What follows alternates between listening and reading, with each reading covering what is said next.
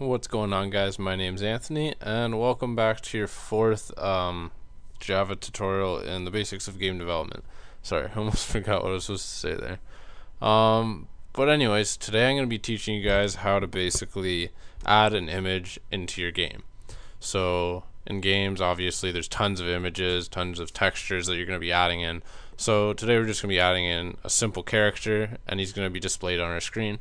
And then I think in the next tutorial we're ready to actually move this guy back and forth, make him jump or whatever, and then yeah, we'll go from there. So yeah, let's get right into it. The first thing we're gonna do is we're gonna actually create an object from the image class. Now the image class basically is a way of displaying our actual images that we want to import into our game. So the first thing you're going to do is up here, we're going to go private, just because we don't need to access it outside of this class, image, and then we'll call him dude. So end that with a semicolon. We don't actually need to initialize him because we do that after. So to do this, well, to import, just hit the little bulb and add the import java.awt.image. Now the way that Java stores the images, how it actually loads the images through an image icon class. So to do this, we're gonna have to go into our paint component, or we could actually declare it out here.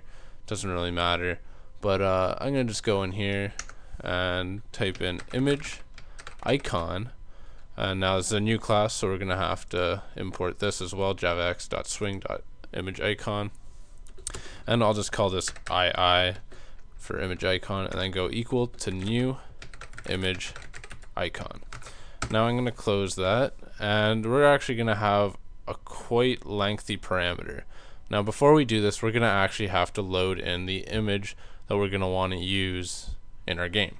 So to do this, we're going to go, and I actually have it already done. Ooh, do you guys want to see this car? Ferrari F50. It's awesome. It's my favorite car. Definitely my dream car. I don't think it's gonna happen anytime soon though. Anyways, so where'd the image go?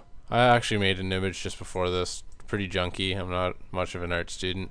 It's basically just a little dude. So drag this and just drag it over top of your package and drop it, and it should put it into your game folder. So now that we have that, we could actually call this image that we created in our image icon. So to do this, it's quite lengthy, so bear with me. We're gonna just like copy it right from me, and I'll explain it after. We're gonna go this dot get class, and then dot again get resource. Now the resource is actually gonna be the PNG image that I have up here. It's called dude.png. It'll be whatever you call yours. You might call it smileyface.png. It might be a JPG. I'm pretty sure Java supports PNGs, JPGs, GIFs. They support a ton of different image types, but the most common ones are PNGs and JPGs.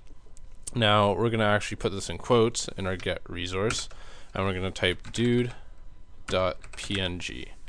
Now all this has done is basically created a placeholder for our image in our code. Now the image icon class takes the parameter of this dot get class.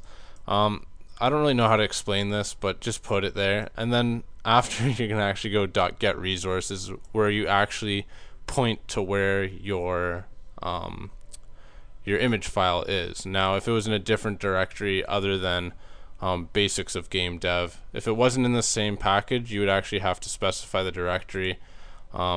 I'll show you that when we actually get into actual game development, where we're going to have multiple packages, one for our images, one for our game scripts, and the other ones for music files and all that other type of things.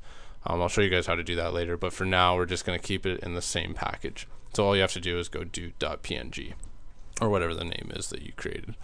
Now after this, we're going to actually have to link our image icon to our image class so we can display it on the screen. So to do that, all you have to do is go dude is equal to ii.getImage, and that's it. So that's not very hard. It's just this big old little call that you have to put into the constructor of the image icon class. So if you guys don't really understand it, pretty much just memorize it. That's what I did.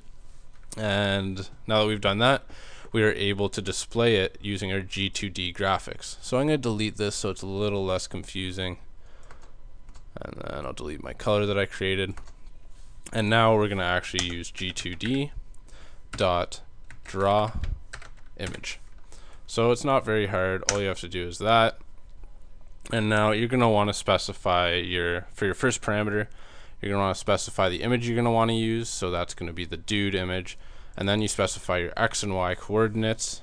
So I don't know, let's specify it as 100, comma 100. And then for the last parameter, it's, I forget what it's called. Let me just see. G2D.draw image. It's called an image observer. All you're going to want to do is put it as this. You're always going to use that as, well, at least for my tutorials. Just put your last parameter as this. So now that that's done, we should have a dude displayed on our screen when we run this. So to do that, just hit the run button, and boom, we got a little dude on the screen. He has a white background. That's just because I didn't make it transparent when I created it. I just made it in paint. So that's all we have really displaying now, and we're going to learn how to move this guy across the screen left and right, make him jump, and I don't know, we're going to do a bunch of stuff, and then we're going to actually create a game. So that's it for this tutorial. I hope you enjoyed it. Make sure you comment, rate, and subscribe, and I'll see you in the next one.